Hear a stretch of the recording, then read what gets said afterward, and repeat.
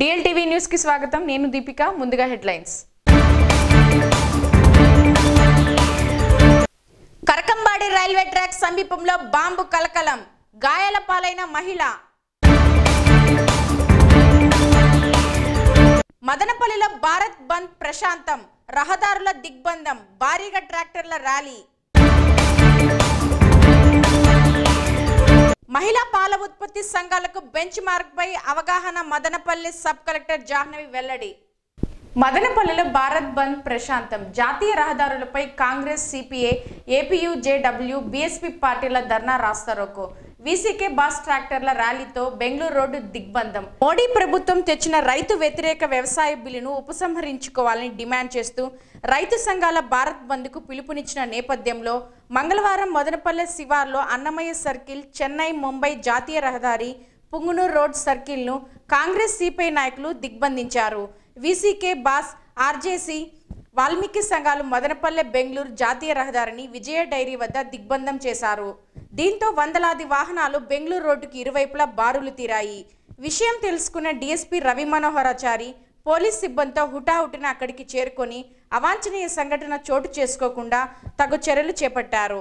అనంతరం అక్కడి నుండి టమాటా మార్కెట్ యార్డ్ వరకు ట్రాక్టర్లతో భారీ ర్యాలీ నిర్వహించారు. కాంగ్రెస్ మాజీ ఎమ్మెల్యే షాజహాన్ బాషా, వీసీకే పార్టీ రాష్ట్ర ప్రధాన కార్యదర్శి PTM Sivaprasad, CPI Krishnappa, BSP Gautam, APU WJ Bandapalli Akkulappa మాట్లాడుతూ కేంద్ర ప్రభుత్వం తెచ్చిన నూతన వ్యవసాయ చట్టాలను వెంటనే రద్దు చేయాలని డిమాండ్ చేశారు. దేశ జీడీపీకి అత్యంత లాభదాయకంగా ఉన్న వ్యవసాయ రంగాన్ని అంబానీ, అదానీ కంపెనీలకు కట్టుబెట్టేందుకు కేంద్రం ఈ బిల్లును తెచ్చిందని విమర్శించారు. ఈ కార్యక్రమంలో Congress, CPI, MRPS, VCK boss మాల మహానాడు, ఆర్జీఎస్, వాల్మీకి సంఘాల ప్రతినిధులు పాల్గొన్నారు.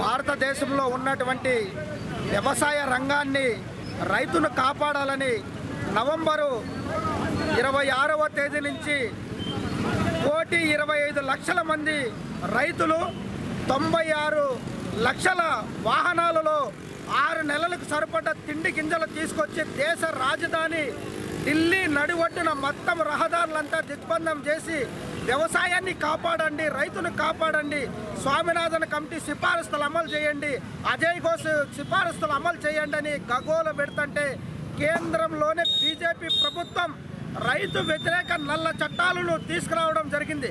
ఒకటేమో రైతు పండించేటువంటి పంట ఏదైతే ఉందో ఆ పంటను విదేశాలలో ఎక్కడైనా అమ్ముకోవచ్చని. ఈరోజు అమెరికాలో ఉన్నటువంటి ఏదైతే ధర ఉందో ఈడ మదనపల్లిలో టమాటా 10 రూపాయలు అయితే అమెరికాలో $7 అంటే 750 రూపాయలు ధర పలుకుతుంది. కానీ రైతు చిన్న కమతల వల్ల అసలు మదనపల్లి మార్కెట్కే టమోటాను తీసుకోలేనటువంటి సన్నకారు చిన్నకారు రైతు మరి ఈరోజు అమెరికాకో లేదంటే బ్రిటన్కో ఇటలీకో తీసుకొని పోయి అమ్మేటువంటి పరిస్థితి లేనటువంటి పరిస్థితి. అందుకోసమే అదానీ అంబానీ కంపెనీలకు వ్యవసాయ రంగాన్ని అప్పజెప్పాలని కరోనా సమయంలో కూడా ఈ దేశంలో ఉన్నటువంటి జీడిపి జీరోకు చేరితే వ్యవసాయ రంగం మాత్రమే 3% మరి జీడిపి మిగలడం జరిగింది. వ్యాప్తంగా జరుగుతున్న వ్యవసాయక చట్టాలను రద్దు చేయాలని, అదేవిధంగా కార్మిక విధానాలను రద్దు చేయాలని, పార్లమెంటులో వ్యవసాయక బిల్లులు ప్రవేశపెట్టిన 3 బిల్లులను ఉపసంహరించుకోవాలని వేలాది మంది రైతులు ఢిల్లీ సరిహద్దుకి చేరుకొని 20 రోజుల నుండి రకరకాలుగా కార్యాచరణలు చేస్తున్నారు. అయినా కూడా ప్రభుత్వం మొండి వైఖరి, ఇంతవరకు దాని మీద ఏమి స్పందన రాలేదు. అయినా మొన్న ఒకసారి చర్చలు జరిగాయి, అయినా కూడా రైతులు దానికి మద్దతుని ఉపసంహరించుకున్నారు. కానీ ఈరోజు జరగబోయే అన్ని కార్మిక సంఘాలు అయితేనేమి, రైతు సంఘాలు అయితేనేమి, ప్రతి ఒక్క రైతు సంఘం కూడా ఈరోజు ప్రతి ఒక్క యూనియన్లు కూడా మద్దతు ఇస్తూ ఉన్నాయి. అదేవిధంగా సిపిఎం, సిపిఐ, సిఐఐస్ అన్ని సంఘాలు మద్దతు ఇస్తున్నాయి. ఇదే విధంగా చేస్తే కన్నా ఎక్కడికో దారి తీస్తుంది. మన రైతాంగాన్ని కాపాడుకుందామని చెప్పేసి, మన భారతదేశాన్ని కాపాడుకుందామనేసి ఈరోజు దేశవ్యాప్తంగా ఈరోజు 8వ తేదీ సార్వత్రిక సమ్మెకు మద్దతు ఇవ్వడం జరిగింది. మదనపల్లి కేంద్రంలో పార్లమెంటులో తీసుకొచ్చినటువంటి కొత్త చట్టాలకు నిరసనగా ఢిల్లీ సరిహద్దు ప్రాంతాల్లో కూడా రైతాంగం అంతా ప్రాణ త్యాగాన్ని కూడా తెగించి ఈరోజు 12 రోజులుగా నిరసన కార్యక్రమాలు జరుగుతూ ఉన్నాయి. అయితే ఈ కేంద్రంలో ఉన్నటువంటి బీజేపీ ప్రభుత్వం నల్ల చట్టాలను తీసుకొచ్చి రైతాంగాన్ని ఇబ్బందికర పరిస్థితుల్లో తీసుకురావడానికి ఈరోజు ప్రయత్నం చేస్తారు. ఇప్పటికే దేశవ్యాప్తంగా అన్ని ప్రజా సంఘాలు, కార్మిక సంఘాలు, రైతులు, పేదలు అందరూ కూడా మద్దతు ఇచ్చారు. 8వ తేదీ ఈరోజు జరుగుతున్నటువంటి దేశవ్యాప్త బంద్ కనువిప్పు కలిగి ఇప్పటికైనా ఈ నల్ల చట్టాలను రద్దు చేయాలని మేము సిఐటియుగా డిమాండ్ చేస్తున్నాం.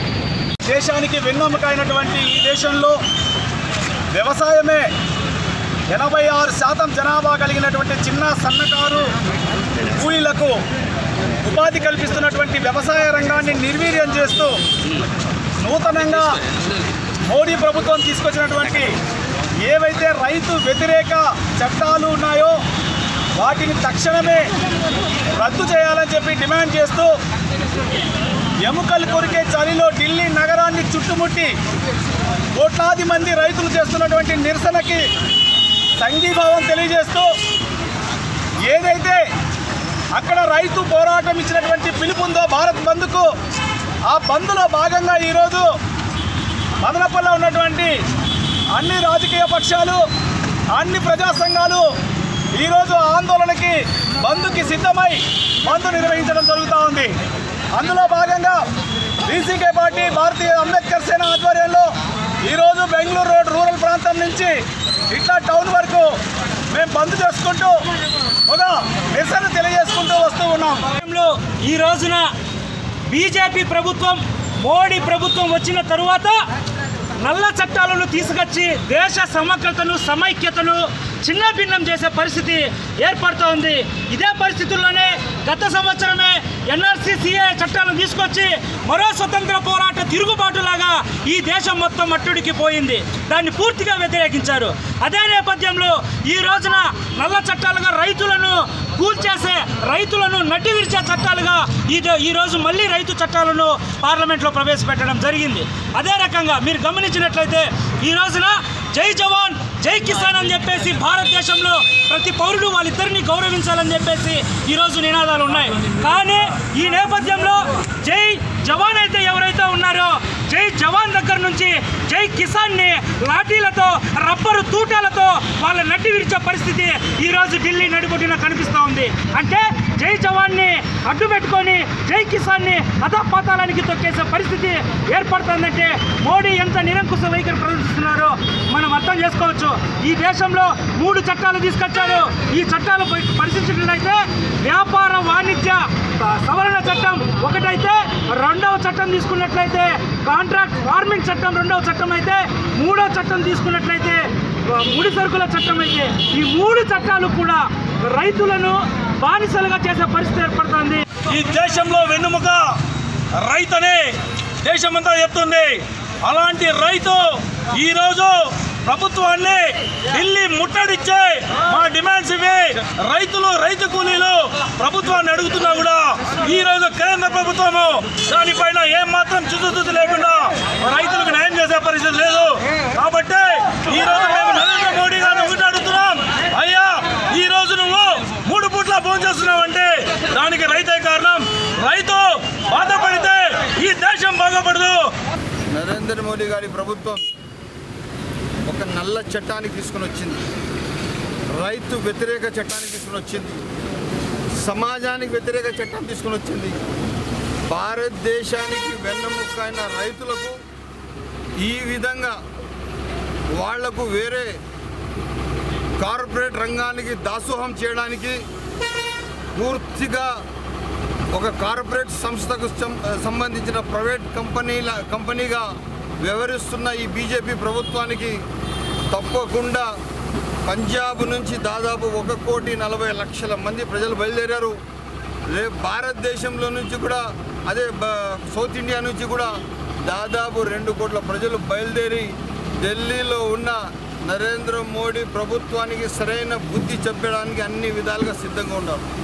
నిన్న సుబ్రహ్మణ్యం గారే ఇప్పుడు ఉన్న వాళ్ళ బీజేపీ నాయకుడు ఒక స్టేట్మెంట్లో క్లియర్గా చెప్పారు, మీరు ఏదైతే పెట్రోలు 30 రూపాయలకి చమురులో మనకు తక్కువ రేట్లో దొరుకుతూ ఉన్నది, దాంట్లో తీసుకుని వచ్చి డైల్యూట్ చేసినాక 1 లీటర్కి 2 లీటర్లు అవుతుంది, మీరు 30-40 రూపాయలతో పెట్రోల్ అమ్మల్లా 90 రూపాయలతో పెట్రోల్ అమ్మడం ఇది చాలా పెద్ద దారుణం అని చెప్పి బీజేపీ నాయకుడే సుబ్రహ్మణ్యం స్వామినే చెప్పడం జరిగింది. సో ఈ ప్రభుత్వం ఒక కార్పొరేట్ సంస్థకు ప్రైవేట్ కంపెనీకి సంబంధించిన ప్రభుత్వం ఇది. నరేంద్ర మోడీ గారు బట్టలు స్టైలు ఆయన ప్రతిరోజు దినచర్య వచ్చింది ప్రజాస్వామ్యానికి భారతదేశ ప్రజల విలువలకు అనుగుణంగా లేదు. ఇతను పూర్తిగా కార్పొరేట్ సంస్థకు సంబంధించిన మనిషి, ఆదానికి సంబంధించిన మనిషి, అంబానీకి సంబంధించిన మనిషి, రైల్వేకి ప్రైవేట్లోకి చేశారు. చలితో వాళ్ళు నడుచుకొని వస్తూ ఉంటే అది ఎక్కడ న్యూస్లో కనపడడం లేదు, ఎవరు చూపించడం లేదు. నేను ఒక్క మాట చెప్తున్నాను, దేశ ప్రధాని చాలా పెద్ద విలువలతో ఉండాలి. ప్రజల్లో వ్యతిరేకత కాదు, కులమతాల విభజన కాదు, కులమతాల తీసుకుని వచ్చేది అవసరం లేదు. మీరు ఫస్ట్ దేశానికి మంచి చేయండి. దేశాన్ని నేను ఒక్క మాట చెప్తున్నాను, మీరు ఈ 6.5 సంవత్సరం వ్యవధిలో మైనార్టీలు ఈ బిల్లు ఆ బిల్లు తీసుకొచ్చారు. ఏ ఒక్కటి కానీ సంక్షేమ కార్యక్రమం మీరు చేశారా? ప్రజలకు మంచి కార్యక్రమం మీరు చేశారా? మీ ప్రభుత్వం మీకు ఆంగ్లేయులు ఆ రోజు 200 సంవత్సరాలు చేసిన ఆంగ్లేయులకు ఏమాత్రం కొంత ఇది లేదు. మీరిద్దరు ఒకటే.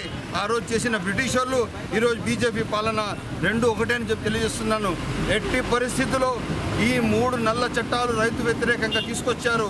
అది ఆగేంత వరకు, అది మీరు వాపస్ తీసుకునేంత వరకు, రిటర్న్ తీసుకునేంత వరకు ఈ పోరాటం ఆగదని తెలియజేస్తూ సవినీయంగా సెలవు తీసుకుంటారు. తిరుపతి రూరల్ కరకంబాడి తారకరామ నగర్లో బాంబు కలకలం. రైల్వే ట్రాక్ సమీపంలో ఉంచిన బాక్స్ పేలడంతో మహిళ చేతికి తీవ్ర గాయాలు. పట్టాలపై ఉన్న పశువులను క్రిందకు తరిమేందుకు వెళ్లిన మహిళ తీవ్ర గాయాల పాలై మహిళను తిరుపతి రుయా ఆసుపత్రికి తరలింపు. పేలిన బాక్స్ పై దర్యాప్తు చేపట్టిన పోలీసులు. బాక్స్ లో నల్లమందు ఉంచారా లేక నిజంగానే రైలును పట్టాల నుంచి తప్పించేందుకు ఎవరైనా ప్రయత్నించారా అనే కోణంలో దర్యాప్తు చేపట్టిన పోలీసులు.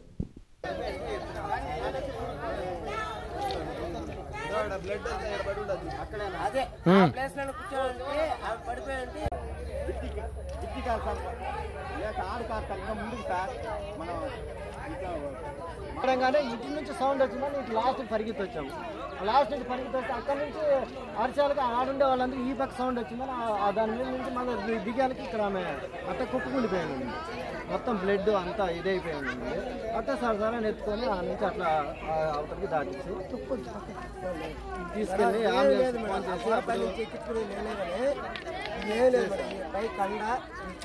పూర్తిగా ఇదైపోయింది. చర్మము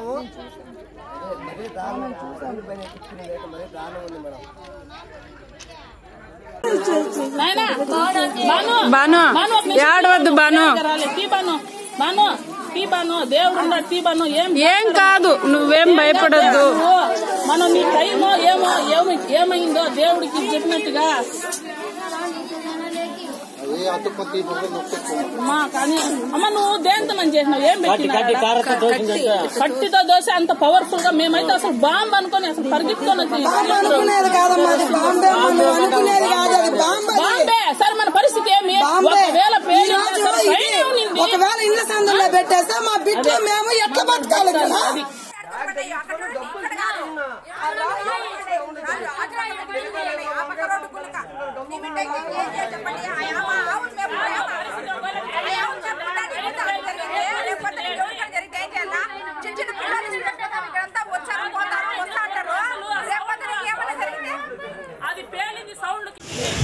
ఈ వాన్లకి దీనికి ఇప్పుడుండే టైంలకి చెప్పా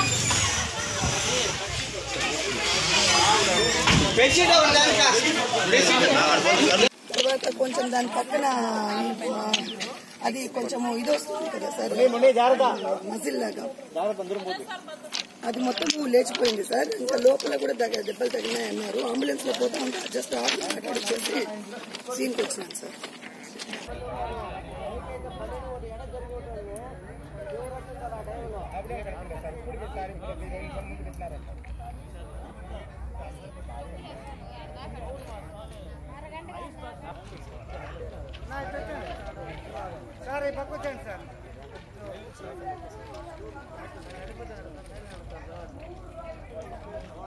మమ్మల్ని తొలగించి మా కుటుంబాలను వీధి పాలు చేయకండి.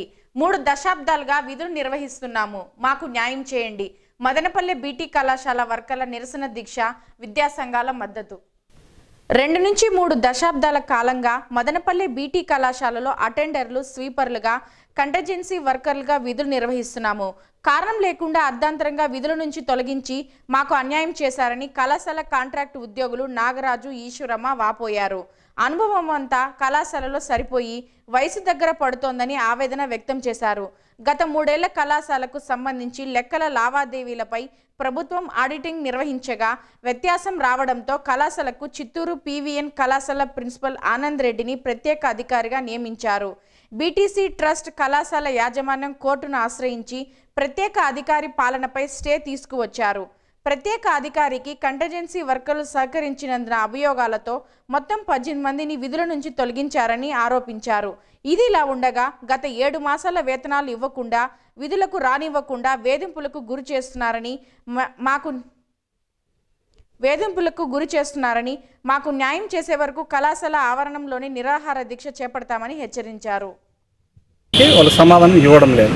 6 నెలలుగా మేమెంతో ఓపికతో సహనంతో మేము ఏ ఇబ్బంది కలగనివ్వకుండా కాలేజీకి కానీ, సిబ్బందికి కానీ, కాలేజీ యొక్క యాజమాన్యం నిర్మించినటువంటి విధులకు కానీ మేము ఇబ్బంది కలిగించకుండా సామరస్యంగా గత 6 నెలలుగా మేము అడుగుతూ వస్తున్నా కానీ వాళ్ళు స్పందించడం లేదు. ఈ విషయమై అనేక మంది అధికారులకు, డిప్యూటీ సీఎంకు, మిథున్ రెడ్డి గారికి, ఎమ్మెల్యే గారికి, ఎంపీ గారికి అందరికీ మేము అధికారపూర్వకంగా మేము నోటీసులు ఇచ్చినాము. వాళ్ళకి రిక్వెస్ట్ లెటర్ రాసి ఇచ్చినా కానీ వాళ్ళ నుంచి మాకు స్పందన వచ్చిందే కానీ ఈ యాజమాన్యము వాళ్ళను కూడా collector, sub collector, municipal commissioner కూడా ఇచ్చినాం.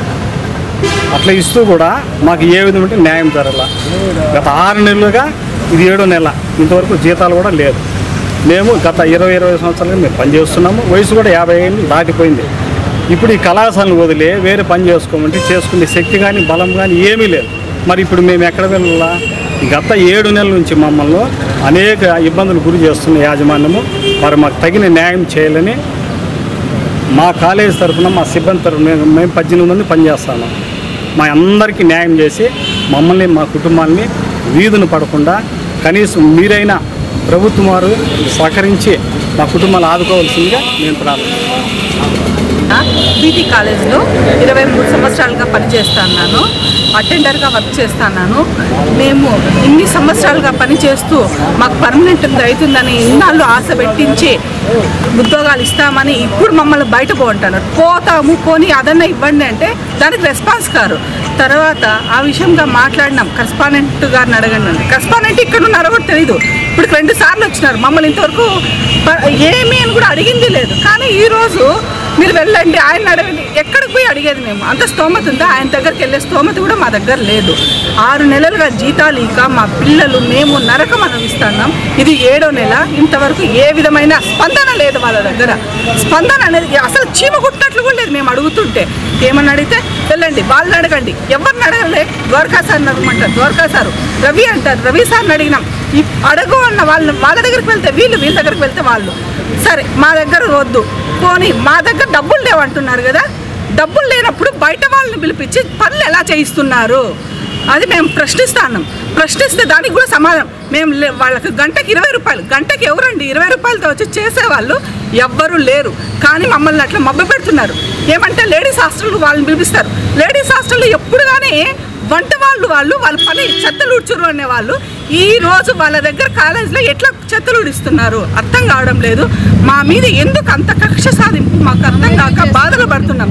మా బాధలు మేము పడుతూ అక్కడికి మాకు నచ్చక క్యాంపస్ అంతా క్లీన్ చేసుకుంటా అంటే ఎవరు చేయమన్నారు మిమ్మల్ని అని అడుగుతున్నారు. ఇంతకంటే మా దారుణమైన పరిస్థితి ఎక్కడ కానీ లేదు. 23 ఏళ్ళుగా పనిచేస్తాను. ఇంత నీచమైన వైఖరి ఎవరు ప్రవర్తించింది లేదు, ఏమీ లేదు. ఇప్పుడున్న వాళ్ళంతా కడుపు కోత లేదు. ఎప్పుడు కానీ మేము బెసెంట్ అమ్మ ఎంతోమంది వచ్చినారు, మీరు పర్మనెంట్లు చేసుకోండి, రోడ్డుపైకి రండి అంటే ఎప్పుడు వచ్చి మేము రోడ్డుపైకి వచ్చి అడిగిన వాళ్ళు కూడా కాదు.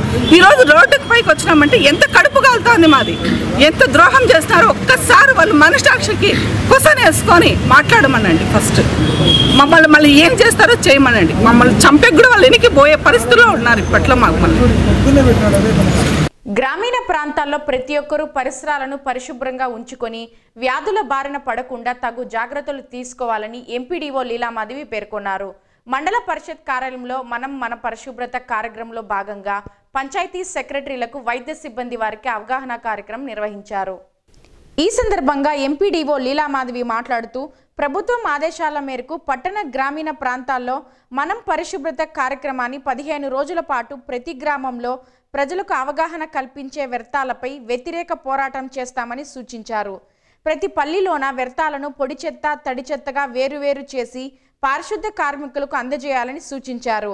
ఆ వ్యర్థాలను డంపింగ్ యార్డులకు తరలించి పొడి చెత్తను ఎరువు తయారు చేసి వ్యవసాయ పంటలకు ఉపయోగిస్తే పంటల అధిక దిగుబడి వస్తాయని అన్నారు. అదేవిధంగా గ్రామీణ ప్రాంతాల్లో ఇంటి పన్నులు వసూలు చేయాలని అధికారులకు సూచించారు. ఈ కార్యక్రమంలో పంచాయతీ సెక్రటరీలో వైద్య సిబ్బంది పాల్గొన్నారు.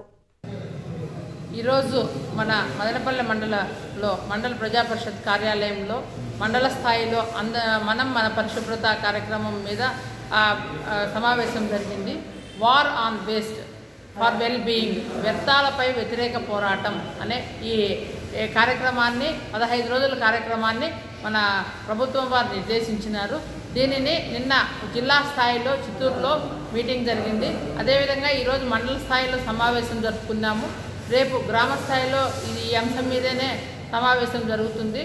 దీని మీద వ్యర్థాల మీద పై వ్యతిరేక పోరాటం అనగా ఈ వ్యర్థాలు మనం అనేవి ఎక్కడ పడితే అక్కడ వేయకుండా ఉండడము, మనకు పంచాయతీ కార్మికులు ఈ ఆటో ద్వారా కానీ ట్రాక్టర్ కానీ ట్రైసైకిల్ ద్వారా కానీ వచ్చి డోర్ టు డోర్ కలెక్ట్ చేస్తారు, వాళ్ళకు కూడా సహకరించండి.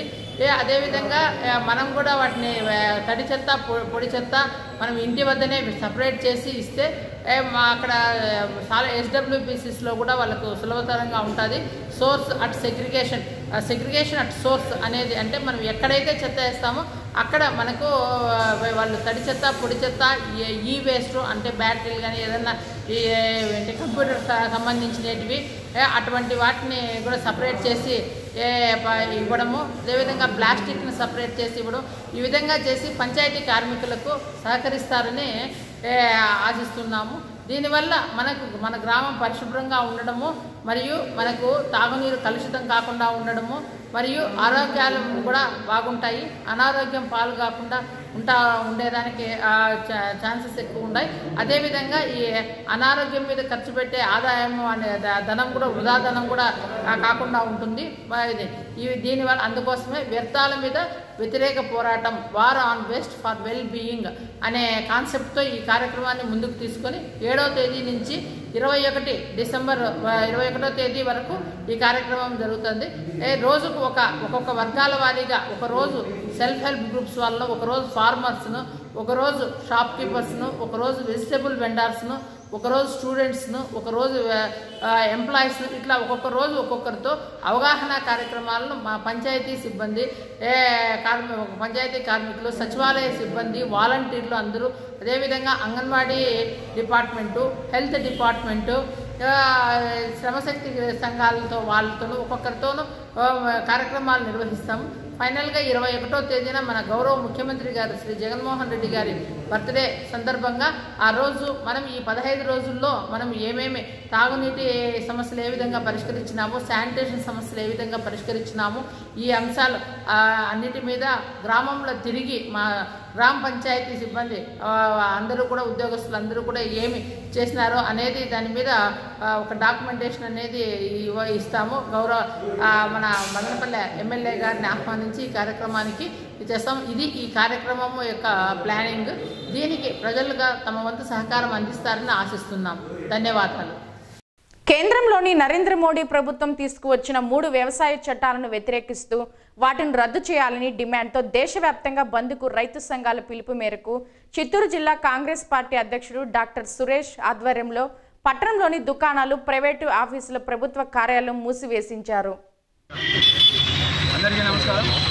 ఈరోజు దేశవ్యాప్తంగా జరుగుతున్న ఈ రైతు వ్యతిరేక బిల్లు ఏదైతే ఉందో, మోడీ ప్రభుత్వం ఒక నిరంకుశ వైఖరికి వ్యతిరేకంగా, అదేవిధంగా రైతు వ్యతిరేక బిల్లులు ఏదైతే పార్లమెంట్లో పాస్ చేస్తూ ఈరోజు రైతు నడ్డి విరిచేదానికి బీజేపీ ప్రభుత్వం నడుము బిగించిందో దానికి వ్యతిరేకంగా దేశమంతా కూడా ఈరోజు రైతులందరం గలపిపుతూ దాదాపు 2 నెలల నుంచి ఉద్యమిస్తున్నారు.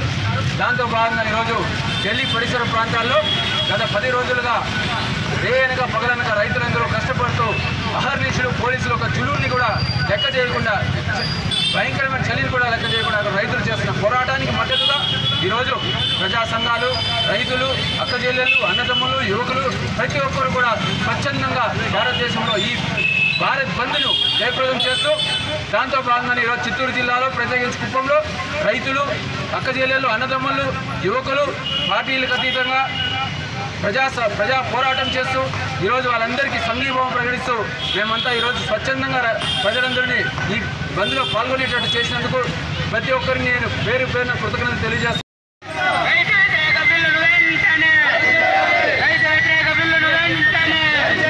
వరి మిషన్లో పడి బాలికకు తీవ్ర గాయాలు. పెద్దతిప్ప సముద్రం మండలం గొడుగువారిపల్లెకు చెందిన రైతు పరమేశ్వర్ కుమార్తె శ్రీదేవి అనే బాలికకు తీవ్ర గాయాలు ప్రమాదవశాత్తు జరిగాయి. బాలిక వెంట్రుకలు వరికట్టలతో పాటు యంత్రంలోకి లాక్కోవడంతో ప్రమాదం జరిగింది. గాయపడ్డ బాలికను హుటాహుటిన 108 వాహనంలో మదనపల్లి ప్రభుత్వ ఆసుపత్రికి తరలించిన కుటుంబ సభ్యులు బాలిక పరిస్థితి విషమంగా ఉండడంతో మెరుగైన చికిత్స నిమిత్తం తిరుపతికి తరలించారు. మహిళా పాల ఉత్పత్తి సంఘాలకు ఫ్యాట్ SNF బెంచ్ మార్క్ పెరిగేందుకు అవగాహన అవసరం. తీసుకోవాల్సిన జాగ్రత్తలపై సదస్సులు నిర్వహించనున్నట్లు మదనపల్లి సబ్ కలెక్టర్ జాహ్నవి వెల్లడి. మంగళవారం సాయంత్రం సబ్ కలెక్టర్ కార్యాలయ ఛాంబర్లో మదనపల్లె రామసముద్రం ఎంపీడీఓ లీలామాధవి, శ్రీనివాసులు, విజయ డైరీ మేనేజర్ నవీన్ సంబంధిత అధికారులతో సమీక్షించారు. రాష్ట్ర ప్రభుత్వం అమూల్ సంస్థతో చేసుకున్న ఒప్పందం మేరకు పాల సేకరణ లాంఛనంగా 32 RBKల పరిధిలోని 100 గ్రామాలలో పైలట్ ప్రాజెక్టుగా ప్రారంభించిన నేపథ్యంలో పాల సేకరణపై అధికారులతో సబ్ కలెక్టర్ మాట్లాడుతూ 66 గ్రామాలలో పాల సేకరణ జరుగుతుండగా మిగిలిన 34 గ్రామాలలో మహిళా పాల ఉత్పత్తి సంఘాలను బలోపేతం చేసి పాల సేకరణ చేసేందుకు చర్యలు చేపట్టాలన్నారు. మహిళా పాల ఉత్పత్తి సంఘాలకు 2 రోజుల పాటు అవగాహన సదస్సులను ప్రతి గ్రామంలోనూ నిర్వహించేందుకు చర్యలు చేపట్టడం జరుగుతుందని తెలిపారు. మహిళా పాల ఉత్పత్తి సంఘాల క్షేత్రస్థాయిలో చురుగ్గా పనిచేసే విధంగా ఎంపీడీఓలు, పశుసంవర్ధక శాఖ సిబ్బంది, ఏపీ డైరీకి సంబంధించి అధికారులు సమన్వయంతో పనిచేయాలని సూచించారు. DLTV న్యూస్ ఇంతటితో సమాప్తం. తిరిగి రేపటి వార్తల్లో మళ్ళీ కలుసుకుందాం.